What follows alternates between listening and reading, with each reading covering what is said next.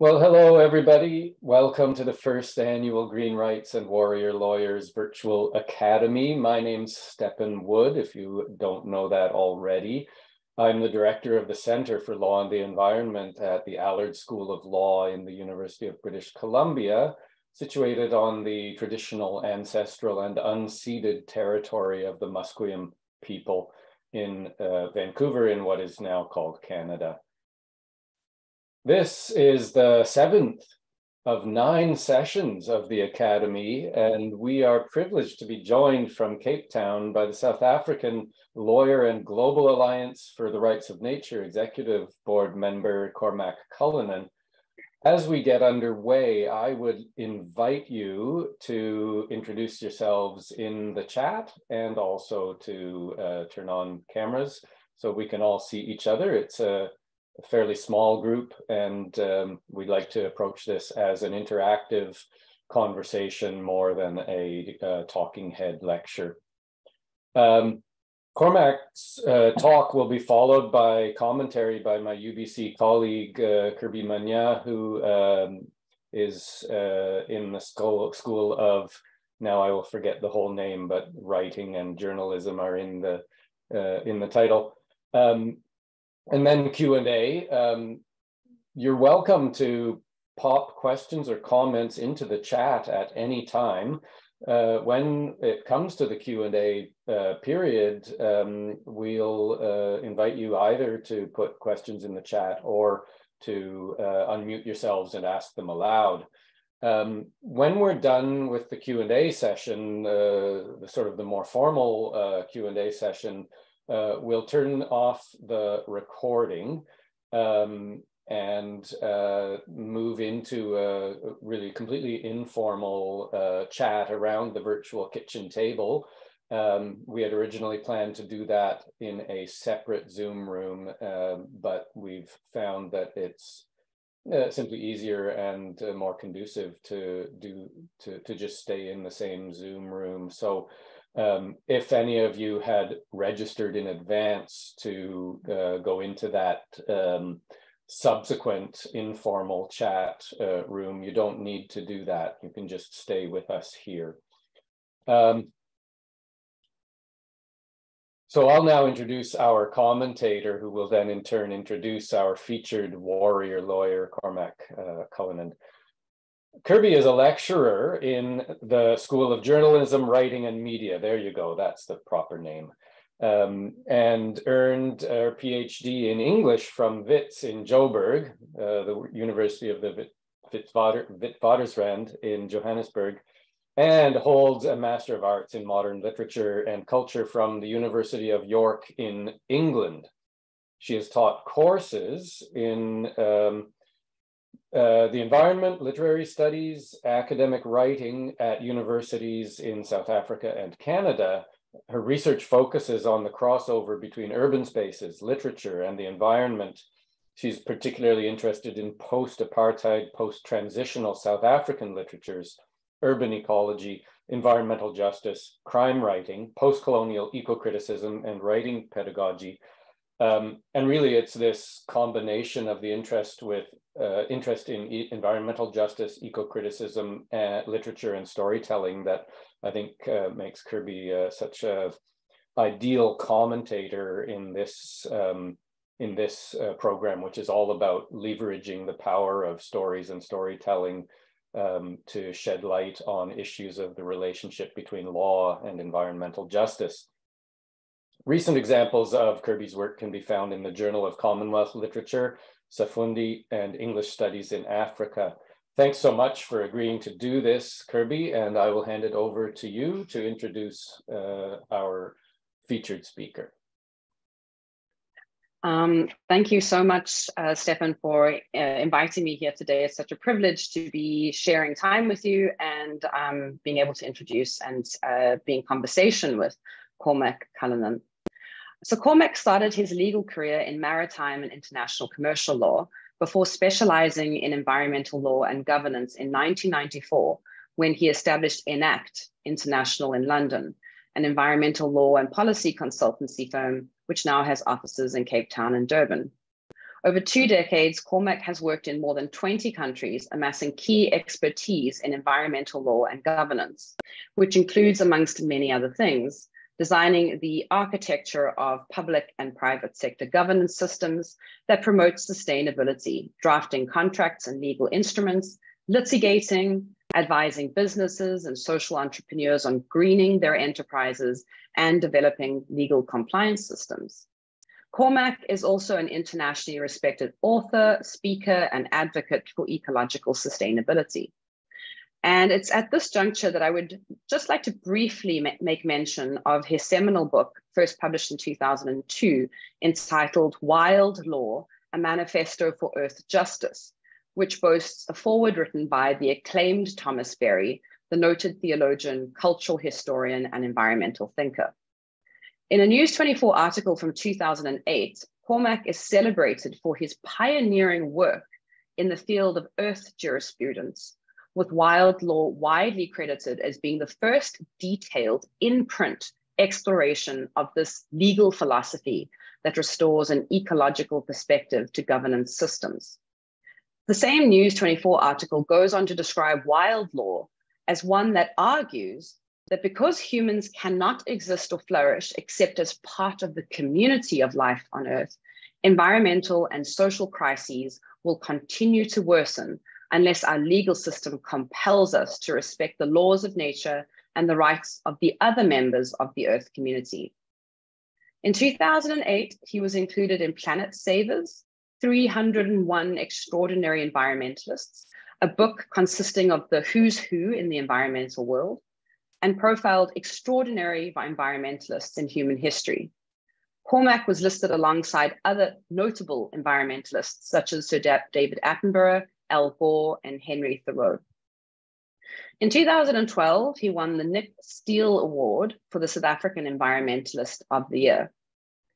Cormac has addressed the General Assembly of the United Nations and led the drafting of the Universal Declaration of the Rights of Mother Earth, which was proclaimed in Bolivia in 2010.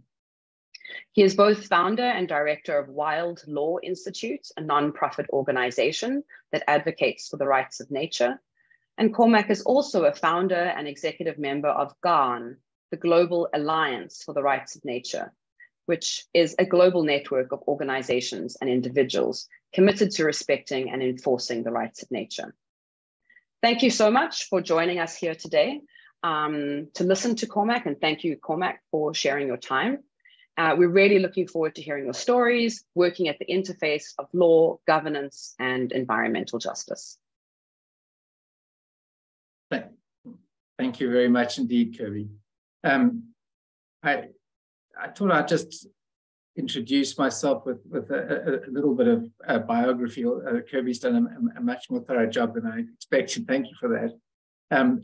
But seeing that this is about storytelling, I thought I'd tell you a little bit about myself before getting into showing you a few slides to explain some of the work before we have a discussion. So I thought it might be interesting to talk about my own transition as a lawyer. So I started off when I was a young boy. I was fortunate enough to grow up on the outskirts of a small town and spent a lot of time, wandering around in the forest with the dogs. And I think really got exposed to nature in that unsupervised way from an early age. And I think without realizing it, really formed a deep bond with the natural world at that point. I later went to university and got involved in student politics and the anti-apartheid movement. And that was so intense that that dominated my life for a while. And when I went to study law, I decided that I wanted to become a human rights lawyer because those were the key issues in South Africa at the time. I then went to join a human rights law firm, and they said they were too busy at the time to train people properly, go to a big law firm, get training, and come back.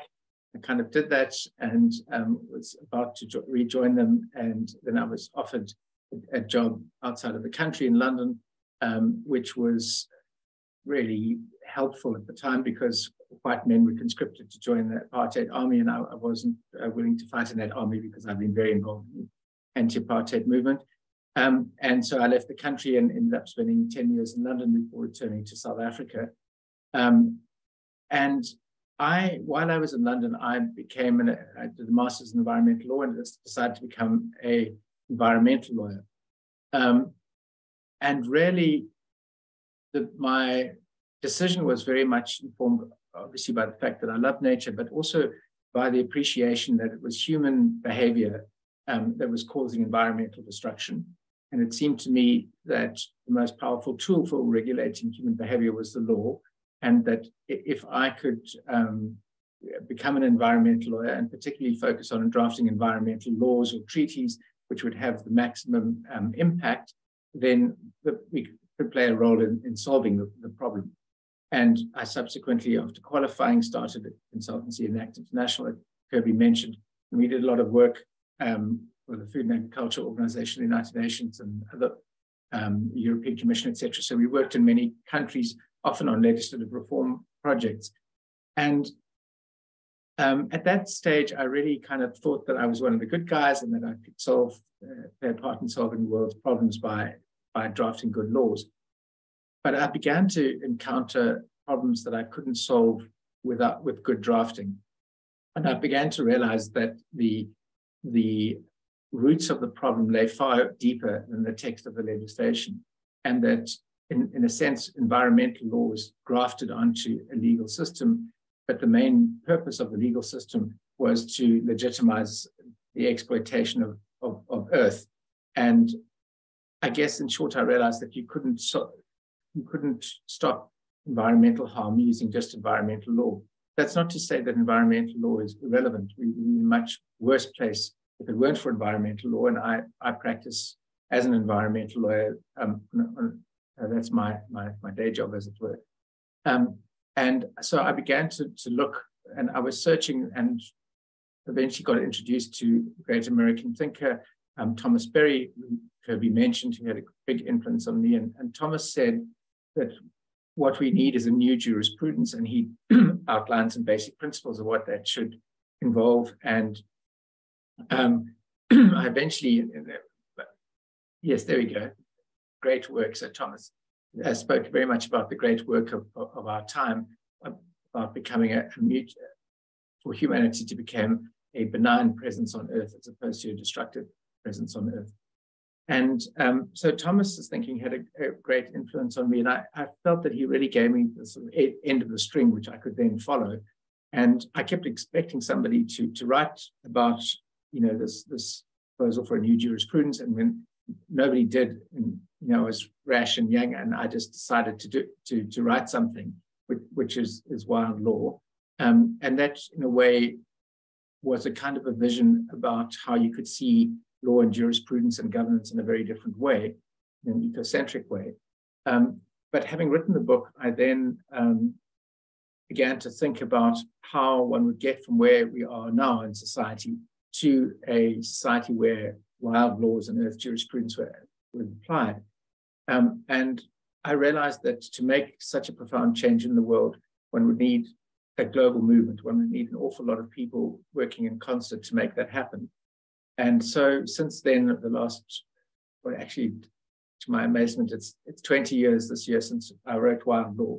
And since writing it, I've spent most of my efforts, most of my sort of activism, like put it that way, I'm working on building a movement to take those ideas forward. And that's primarily the Global Alliance for the Rights of Nature.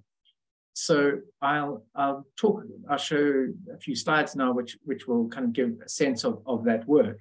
And then I haven't really delved into the kind of warrior aspect of this. I felt obliged by the title of this to consider that. I'm not sure I would normally describe myself as a warrior, but I had to Google it to see exactly what it meant. But I, certainly, it's mainly about being an experienced fighter, I think, and certainly, I have, I guess, war stories to tell. I mean, I'm presently being sued for defamation for R1 million by an Australian mining company, and regularly attacked in other ways by people. So I think if you do go into this work, one does need to be something of have some qualities of a warrior, in the sense that one needs to be quite steadfast and able to take people attacking you. It used to surprise me in the beginning because I was thinking, oh, well, I'm not attacking you. I'm just saying what I think about the world. But I think if you stand up for something strongly, it attracts people who disagree with you, and they'll have a go at you whether you're looking for a fight or not. So to some extent, that just goes with the territory. But we can talk about that later. So I'll just show you a few slides really to explain the work, which I suppose falls under the heading of the green rights.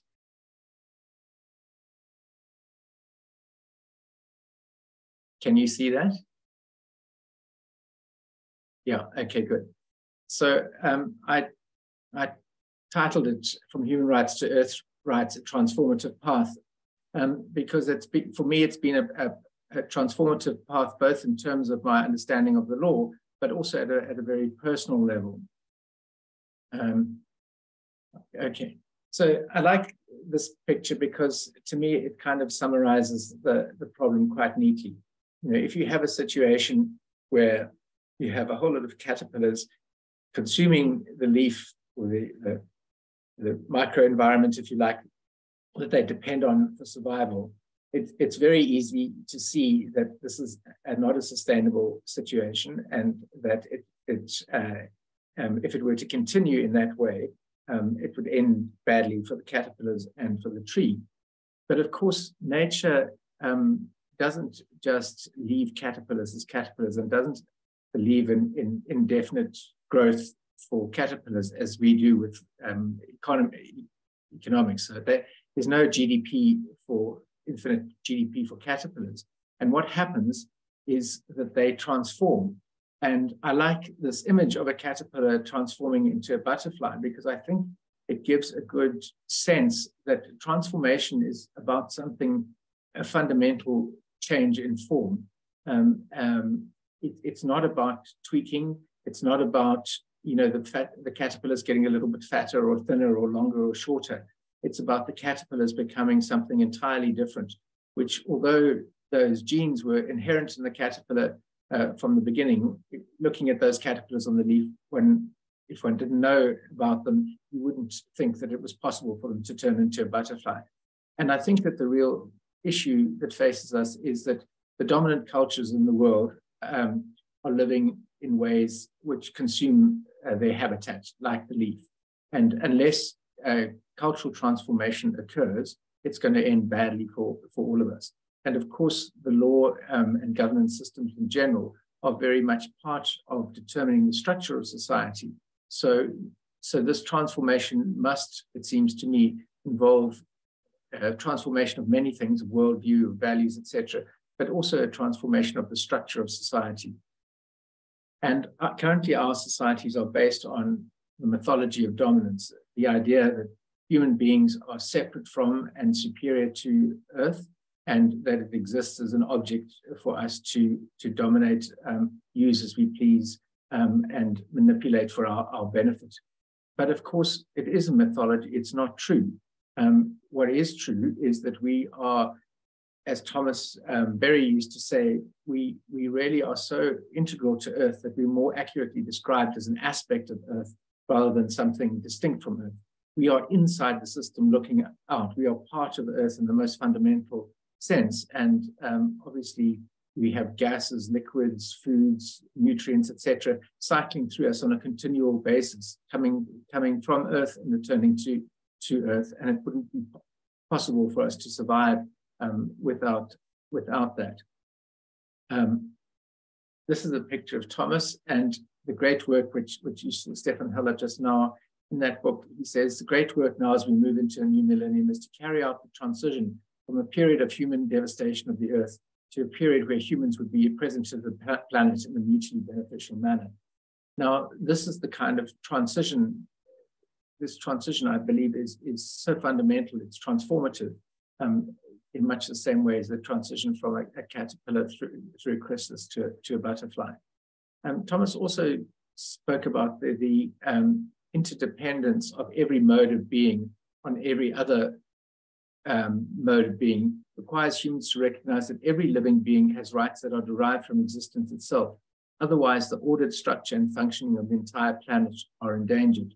So he's pointing very eloquently to the fact that we are part of a whole, and to deny the rest of the whole, to deny it has the right to exist, is in a sense denying an aspect of oneself. And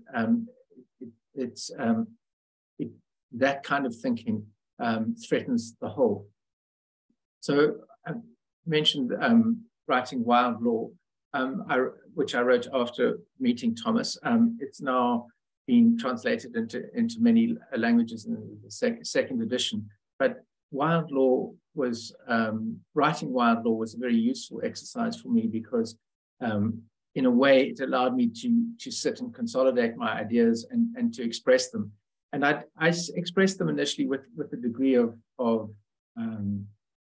I was tentative to. I started writing it and I was finding it very difficult to write because I was working at the same time.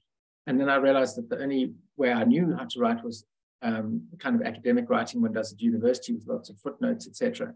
And I realized I would never get it done that way. So I decided that instead of relying on footnotes to support my views on the basis that other people thought the same way as me, I would just write it on the basis that these are my experiences and this is how I came to these conclusions. And they may or may not be correct. I'm not claiming absolute truth for them. But in a way, it was an important transition for me because by this time I had moved from an emphasis on the human rights, which I'd believed in very strongly and was an activist for as a student and in my early days, my professional life, to recognizing that if we humans claim the right to exist by virtue of the fact that we are human beings, even if our governments deny that we have those rights, that logic applies to everything that has come into being.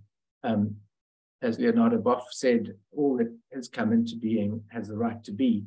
And that, of course, is also important because each aspect, each member of the community of life we call Earth has an important part to play in completing the whole and enabling it to function properly. So the concept of Earth jurisprudence, one can go on for a long time about it, but just to give you a flavor of it, if you haven't come across it, some of the principles are that the universe is the primary lawgiver, not human legal system. So when you study law, or when I studied law, everything we were told, all we needed to know was in the law library. It was the legislation, it was the cases, and it was what the academics had written about those. Nobody gave any thought to the laws of nature, or there was no consideration that we are born into an ordered universe and that there was any requirement for us to align human activities and human governance systems with the systems of order that we had been born into. Sorry, I think we've gone too far. Then we talk about the rights of nature, that the Earth community as a whole and the beings that constitute it have fundamental rights, including the right to exist and to participate in the evolution of the Earth community. And the rights of each being are limited by the rights of other beings to the extent necessary to maintain the integrity, balance, and health of the communities within which it exists. So these are, the concept of rights is often quite controversial because, and I did think quite carefully about using it when I was writing Wild Law because it comes laden with so much baggage about the legal system, etc. And certainly when I was taught law, we were taught that if something can't be enforced in a court of law, it's not a right. And so thinking of rights in this way is slightly different. But I eventually decided that although it might be better to talk about interests in the sense that they're less antagonistic, if we said there were human rights, but everything else had interests, the rights would trump the interests and it would defeat the purpose. So I decided that although the term has, not without problems, it was necessary to use it within the context of a pre-existing legal systems which already recognize rights. Having said that, indigenous legal systems typically don't use rights and often don't even have, many indigenous languages don't have a word for rights even. But in a situation like that, one can skip straight to the duties, as it were, because they already recognize that they live in an animate universe comprising many different kinds of beings. And so the focus is on the duties of humans. Whereas I think in a legal system which denies that nature has subjectivity, it's using the language of rights immediately raises the question, who's the holder of those rights? And that gets one into the deeper discussion of beings and other than human beings. But even so, although rights of nature is the term that gets used very much, the really important thing is that the rights give rise to corresponding duties on humans. So, whether the river probably doesn't care whether you think it's got rights or not. But the important thing is if it does have rights, then humans owe duties to the river. So implementing this approach requires, it's beyond this discussion, but I just thought I would give you some sense of implementing this approach. So I think it requires a new overarching purpose for governance systems, which I suggest is harmonious coexistence within the Earth community. So at the moment, most governance systems are designed to facilitate the exploitation of Earth. As you may, I hope I'm not boring you, but I often use the example of slavery. In a situation where we define people as objects, as property that could be bought and sold, it's very clear to see that the slave owner with all the rights will exploit the slave who's property. And in fact, the system is designed to facilitate that. And that's exactly what has happened with why the environment gets exploited, because everything that's not a human being or the state or a corporation is defined as an object in the eyes of the law as property. It doesn't have rights and it gets exploited in the same way. So although environmental laws stop perhaps the worst of the harm, they don't address the core issue. It's the objectification and commodification of all the beings with whom we co-evolve. So you need this overarching new purpose for governance systems, I think. And that, of course, is a purpose for the whole legal system, not just for environmental law.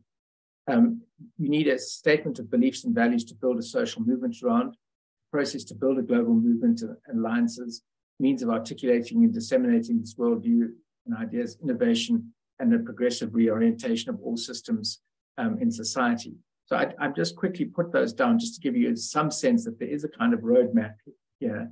The Constitution of Ecuador in 2008 provided a vision of living well as an overall responsibility, as an overall objective for society. So as you can see, this is very different from promoting GDP growth, which is the primary objective of most, certainly Western civilizations. Then an important step forward in this was the People's World Conference of Climate Change and the Rights of Mother Earth held in Cochabamba, Bolivia in April 2010. This was President of the time Evo Morales convened this, attended by about 35,000 people. And what the main impetus was the failure of the Copenhagen climate change talks. And so he said, well, if the governments of the world aren't going to solve this problem, let's see what the people have to say. And out of this came the Universal Declaration of the Rights of Mother Earth. And that document is really provided a basis for unity. It's an articulation of the basic understanding behind Earth's jurisprudence, if you like. And the Universal Declaration of the Rights of Mother Earth is intended as a kind of companion piece to the Universal Declaration of Human Rights. It wraps around it, if you like, because Universal Declaration of Human Rights is really a species-specific articulation of rights, whereas this is the wider articulation of rights and in a way the fundamental rights, and then on top of that you may have different and more specific rights for different species. But once we had this Universal Declaration of the Rights of Mother Earth, it gave us a platform for building a movement around a unifying manifesto, if you like.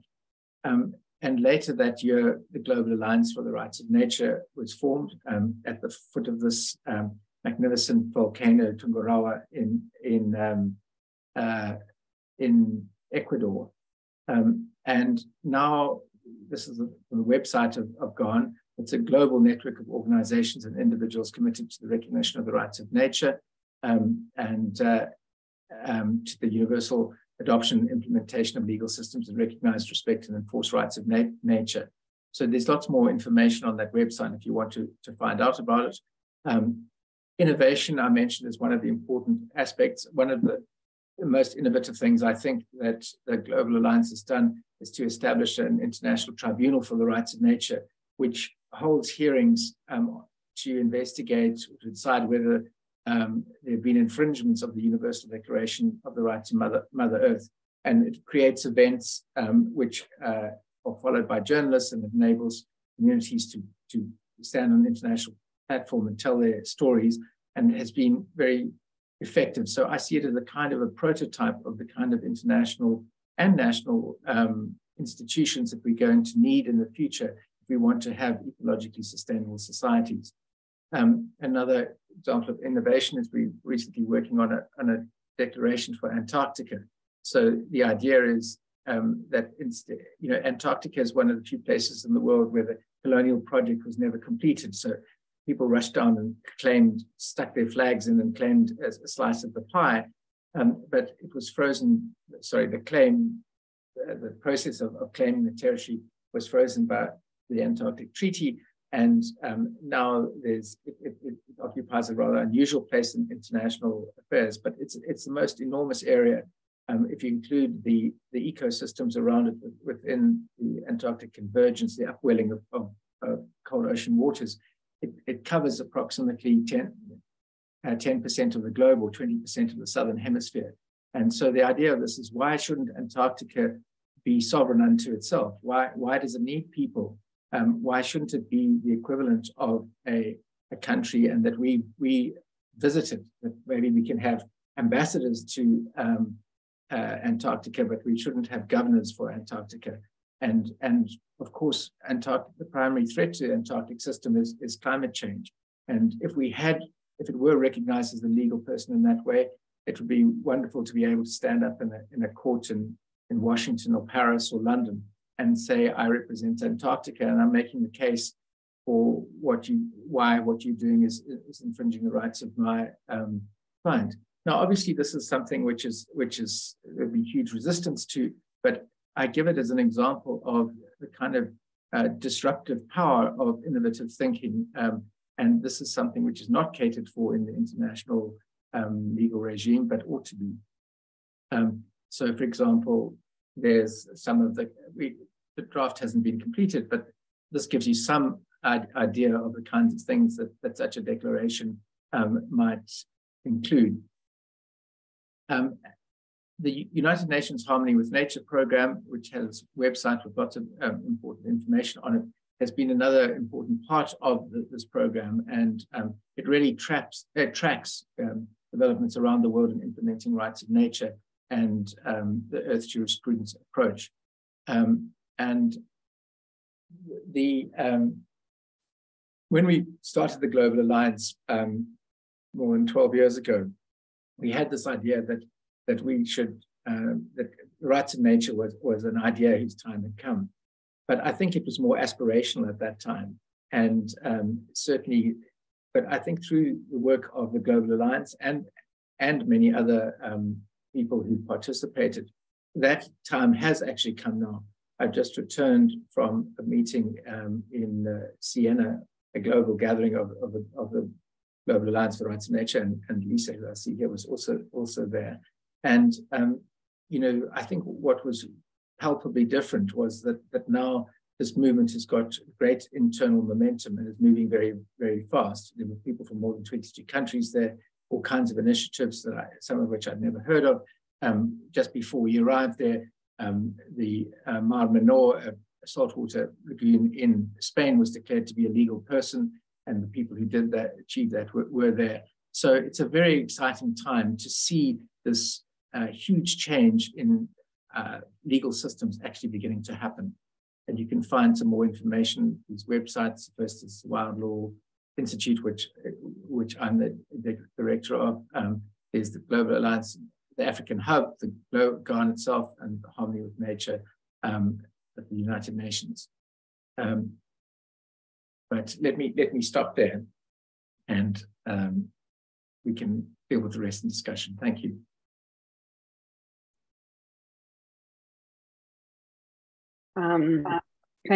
Thank you so much, Cormac, for such an insightful talk. And I do invite our audience members to join me in a virtual round of applause. Thank you so much, Cormac. So I've been asked to respond to that talk, and was lucky enough to have a copy of Cormac's slides in advance, and it helped to shape the kinds of things that I'd like to talk about in response to that presentation. And I really wanted to hone in on Thomas Berry, who is cited twice in Cormac's talk. And so I looked into his essay, The New Story, and I'd like to share an excerpt with you that helps to thread a through line through Cormac's important work, as well as the Academy's focus on warrior lawyers and the power of storytelling, which has the intention to bring the relationship between law, environmental rights, and environmental justice to life. So Berry writes, "It's a question of story. We are in trouble just now because we do not have a good story. We are between stories. The old story, the account of how the world came to be and how we fit into it, is not functioning properly, and we have not learned the new story." So this was written in 1978, and Berry writes that the new story needs to herald a transition to a more holistic relationship with the functioning of the natural world. This relationship needs to be built on an intimate communion with the larger human community and with the cosmic earth process. We see this coming through very trenchantly in Cormac's talk about this interrelatedness of rights within the earth community. So the new stories Berry's essay points to need to challenge this old story, a story that was inherently and brutally anthropocentric and extractive. So stories are powerful symbols because it is in and it is through stories that we make sense of the world around us, our role within it, as well as conceive of our purpose, our responsibilities, and accountability to others, what Cormac thinks about in terms of not just our rights and entitlements, but rather our duties to the resources that we share and hold in common. And this accountability is to not just other human beings in our community, but all other non-human life. Stories themselves are representational forms. They frame ideas and ideologies, and they shoulder symbol and myth. And our past stories, as Berry notes, have been destructive. They no longer serve us. So we're in need of a new story or new stories. To borrow from Cormac's title, we need a transformative path. And law and narrative share many similarities. Law is the story we collectively endorse as a narrative structure to help society function. And so a new story, which embraces indigenous ways of knowing, is reflected in the Ecuadorian Constitution of 2008, which Cormac spoke about. And it confers legal standing to the environment, not seeing the environment as property, but affording it subjectivity. And I think it's really interesting because it enshrines traditional ecological knowledge through the Andean Quechua people's worldview of sumak cauce, which Cormac translated for us as buen vivir, which means the good living. And this is a concept or a story that points to a way of life that is sustainable, community focused, and ecologically balanced. So this is not just a story putting forward different values that are more ecocentric instead of anthropocentric, and valuing the space that is around us quite differently. But I wanted to emphasize how much this different worldview encourages or invites us to think about time differently. So slowing down, focusing on the communities around us, emphasizing connection and interaction with each other, as well as this communion with nature. So it's not so much of a surprise that advocates of degrowth, economic degrowth, state that in moving away from our current voracious growth models that are focused on extractive resource and fossil fuel industries, we need to really slow down and appreciate time as a precious commodity. And so this new story of time can be a way to rediscover our role in society, to be more considerate to each other, more civically active, and more caring to both human and non-human others. And Cormac spoke about the fact that when the Global Alliance was created, it was aspirational at the time, whereas now the Global Alliance is timely. It is of the time. This is important. It's pressing. It's pressing that we need to look at. In writing for Greenpeace, Amrika Sharma, in an essay titled Storytelling and the Work of Justice, similarly observes that storytelling, like the work of justice, is also about power, because it is about making conscious choices, which characters are centered, whose fate matters, and what they are up against.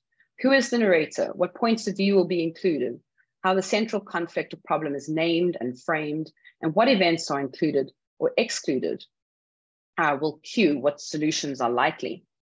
So when we're thinking about this new story and what it constitutes, I think we have to self-reflect and ask ourselves a number of key questions.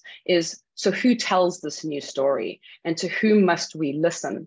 And environmental justice is predominantly about looking at Indigenous ways of knowing and understanding that climate change is affecting marginalized and vulnerable communities as we speak, much more disproportionately than more affluent communities.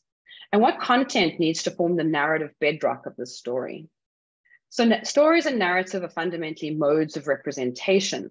And thinking about what kinds of representational tools are needed to tell these new stories to advance the narrative of environmental justice calls to mind, for me, Robert Nixon's book and his concept, Slow Violence.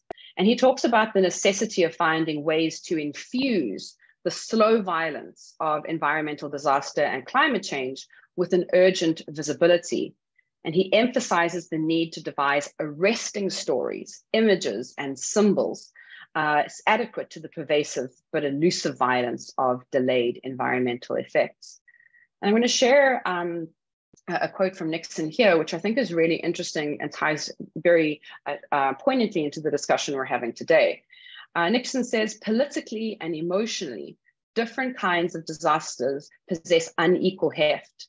Falling bodies, burning towers have a visceral, eye-catching and page-turning power that tales of slow violence that unfold over years, decades, even centuries cannot match. Stories of toxic buildup, massing greenhouse gases, and accelerated species loss due to ravaged habitats are all cataclysmic, but they are scientifically convoluted catalysms in which casualties are postponed, often for generations. In an age when the media venerated the spectacular, when public policy is shaped primarily around perceived immediate need, a central question is strategic and representational. How can we convert into image and narrative the disasters that are slow moving and long in the making, disasters that are anonymous and that star nobody, disasters that are attritional and of indifferent interest to the sensation-driven technologies of our image-based world? How can we turn the long emergencies of slow violence into stories dramatic enough to rouse public sentiment and warrant political intervention? These emergencies whose repercussions have given rise to some of the most critical challenges of our time. So what Nixon does in his book is he turns to exploring strategies of what he calls writer activists. And he argues that these writer activists are able to give this dramatic visibility to environmental crises. And they do so through using compelling community-based narratives and alliances, and use the power of personal storytelling to redefine speed, to counter the perceived slow violence of environmental degradation. And they turn this damage into something that is visible, tangible, and is a call to action. He mentions Rachel Carson's Silent Spring as an excellent case in point that helped to narrativize the environmental harm caused by pesticides, and credits its potency in telling the complicated story, but that it was dramatic enough to rouse public sentiment. And so I'm thinking now of Nixon's book that was published in 2011, but I'd like us to turn our attention perhaps in maybe our discussion and put some questions to Cormac about this, is the more radical set of climate justice activists and the more radicalization of the climate movement, who are telling dramatic stories in the kind of sense of responding to Nixon's call of habitat and biodiversity loss, global warming, sea level rise, and toxic hazards, as well as these unequal, disproportionate effects of environmental injustice. So I'm thinking here of movements like Just Stop Oil, Extinction Rebellion, and Canada's own Save Old Growth, which are fighting against old growth logging in Fairy Creek on Vancouver Island. And these groups come to mind because they're finding ways to tell this new story through their activism, which is infused with the sense of urgency, redefining the pace of the story we tell of environmental degradation. And they are capitalizing on code switching. They're using unfamiliar context as new stages for this conversation. So the throwing of soup on masterpieces, the blocking access, the installing of blockades on major arterial routes. And so these stories are currently making us feel uncomfortable and forcing us to rethink what Thomas Berry spoke of as the old story. And they're requiring us to move away from exploitation towards what Cormac was emphasizing in his talk as the collaborative participation and building communities of care in a global movement in order to be inclusive of all lives in the Earth community. All right, thank you.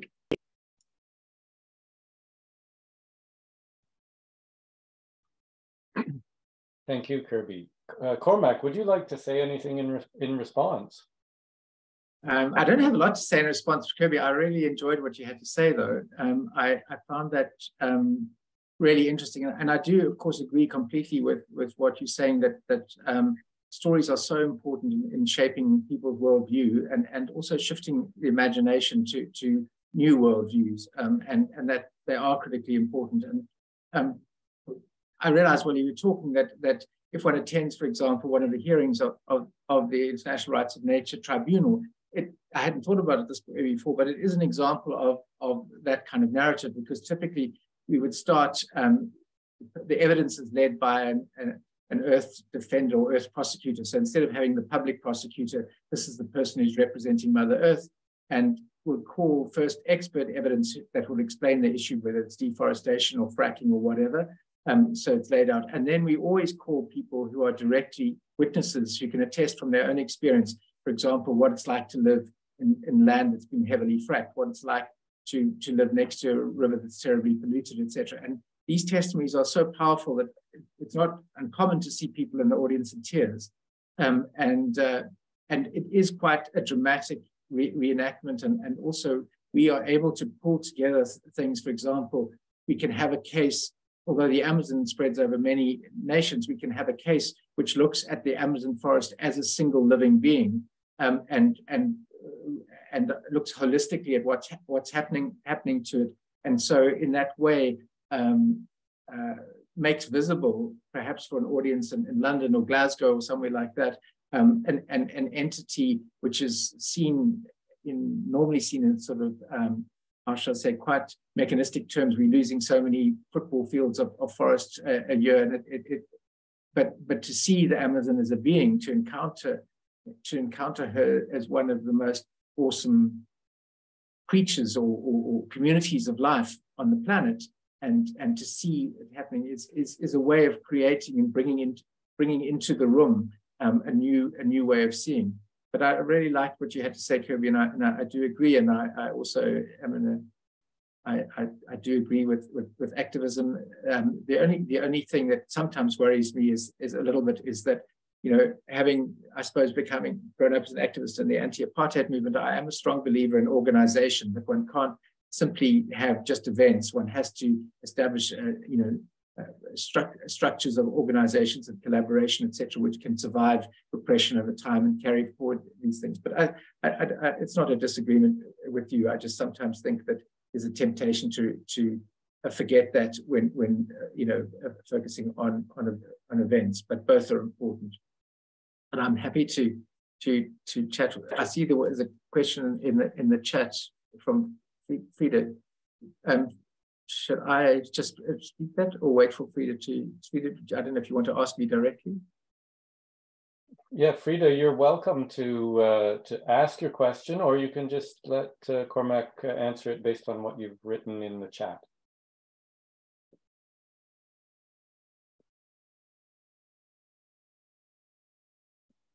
Why don't you just go ahead then, Cormac? Okay. So, I mean, Frida asked a very interesting question, and one which rises repeatedly, and very much in my own country among others. So typically you have a situation where developing countries in the south are very much dependent, as she says, on mining, oil, gas, that kind of thing, but also typically have a lot of people who directly reliant on nature, who may perhaps get food from nature, medicines, etc. And recently I've been involved in a case here in South Africa where against Shell. So Shell was wanted to conduct offshore seismic tests off an area of South Africa known as the Wild Coast, a very beautiful wild area, and the people who live there on the shore live in fairly traditional lives. And I'd also represented some of those communities over a period of a decade or so. So I knew the area well. And so the arguments were partially about to what extent will the seismic testing have a negative effect on marine life, like, for example, whales migrating through the area, penguins, even plankton. But a significant part of the case that was brought in was these communities saying that they had cultural beliefs that their ancestors live in the ocean and they shouldn't be disturbed. And if you're going to do something like that, there would have to be all kinds of rituals and ceremonies to placate their ancestors. And there were a lot of cultural beliefs around the sea, and they weren't consulted at all in this process. And then you had other people saying, well, some of the arguments that we were advancing, for example, on behalf of Greenpeace Africa, was that we can only burn a tiny percentage of the proven oil and gas reserves in the world without exceeding the Paris Agreement targets. So there's no point in looking for more. But then there are other people saying, yes, but you're a developing country, and why don't we, if we had our own oil and gas, we wouldn't have to buy it from other countries, et cetera, et cetera. So the whole question of the right, as it were, of poorer countries to exploit minerals and oil and gas is a very real thing, particularly because, of course, it depends. Sometimes the money is still stolen by politicians or taken out of the country, but sometimes it is also used for social programs. There's a very real issue there. And of course, developing countries are fond of saying, well, Europe, the Industrial Revolution, et cetera, was built off coal and et cetera. And now you want to stop us doing that. But I think that whatever the injustices, the social injustices of the situation, the fact is that, like that first slide of the caterpillars on the leaf, is that we have to stop this. I mean, humanity on this planet, we not only have to stop burning fossil fuels, we have to sequestrate some of the fossil fuel, some of the greenhouse gases that have already been emitted. There's already too much carbon up there. And that's an extraordinarily difficult task to do. And I don't think we have the luxury of not recognizing the reality that we are a part of the whole, in much the same way as the cell in a body depends for its existence and well-being on the health of the whole body. So although there are genuine and perhaps legitimate stories about the injustices between the global, there definitely are injustices between the global north and the global south. I think that developing countries have to accept the reality that the fossil fuel train is heading towards disaster, and you oughtn't to fight to stay on that train. The sooner you get off on that train and get on a train going in another direction, the better. And so that I do feel that the efforts to carry on that form of development, on that path towards so-called civilization, is misplaced, and that that developing countries need to stop oil and gas as much as developed countries.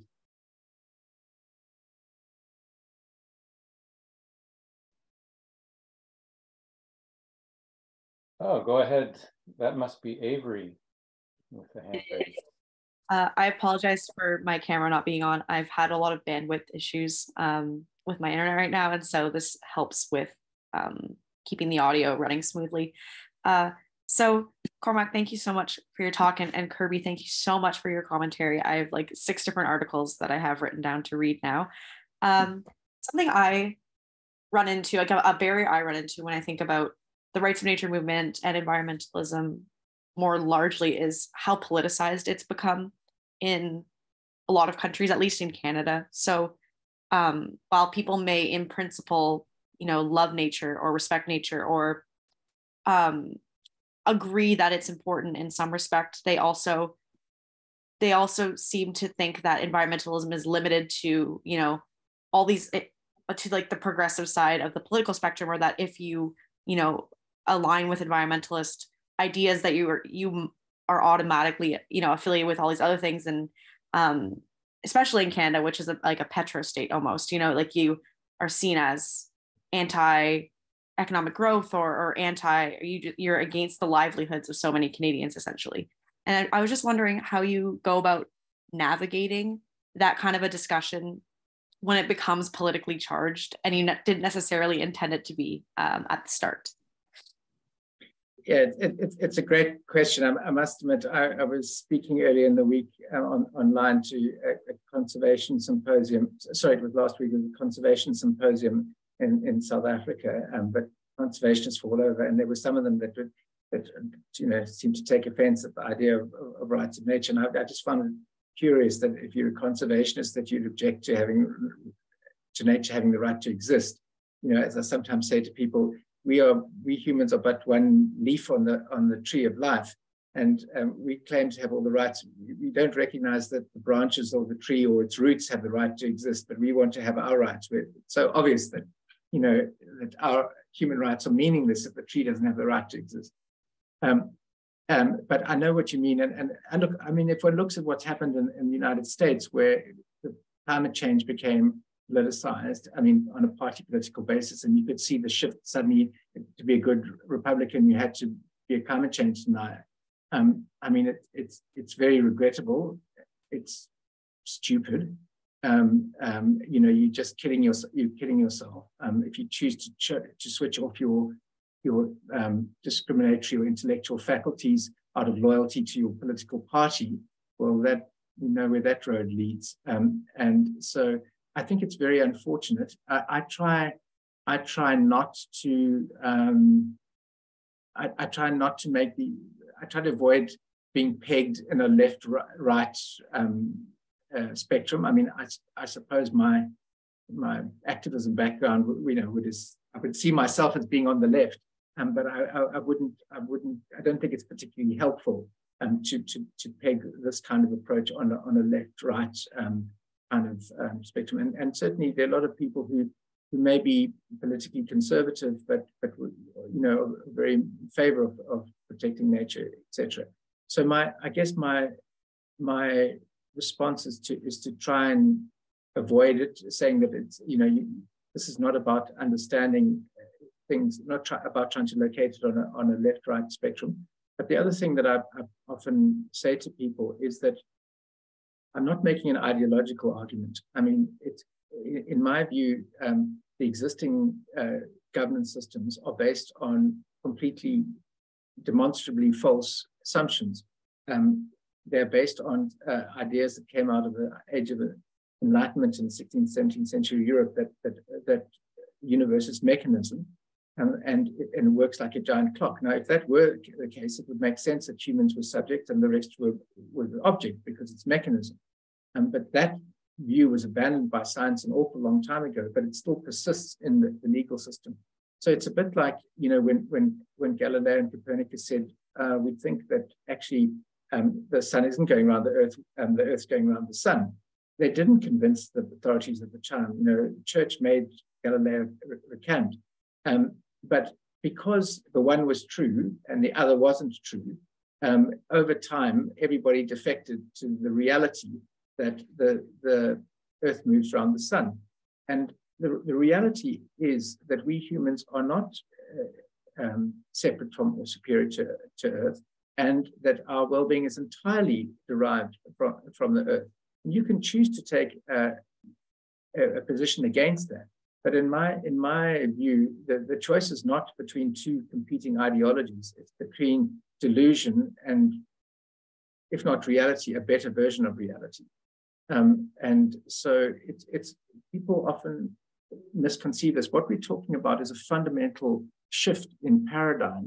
It's not just two competing ideologies within the same paradigm, like, you know, sort of capitalism versus communism.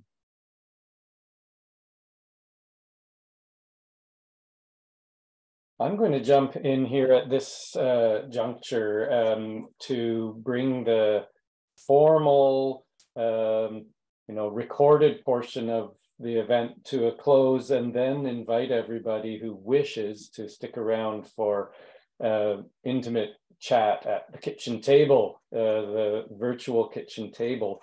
Before I do that, I just want to give a reminder to folks that the Green Rights and Warrior Lawyers Academy is not over with this session. We have 2 more sessions coming up today, starting in just under an hour. We are going to be joined by the Nigerian environmental lawyer and activist and 2022 Goldman Prize winner Chima Williams. And then 2 hours after that, our final session for this year will be with the Maori legal scholar Jacinta Ruru, who has been a leading figure in the movement for and thoughtful reflection on legal personhood for natural features in Aotearoa, New Zealand. So please join us for those. You can still register at the website that you went to register for this talk. And please also, it's not too late for any university students to join into our innovative companion activity or event, the Green Rights and Warrior Lawyers Inspirathon, which is open to university students around the world to enter in teams to work on advancing proposals on a campaign spearheaded by one of our other featured speakers, the Philippine lawyer extraordinaire and storyteller, Tony Opoza. And that is a project to convert unsustainably exploited exclusive economic zones into sustainably stewarded, enlightened ecosystem zones around the world. So details about that can be found at the same website, and do encourage university students that to join in. They could be undergraduate or postgraduate. At this point, I will ask Avery to stop the recording.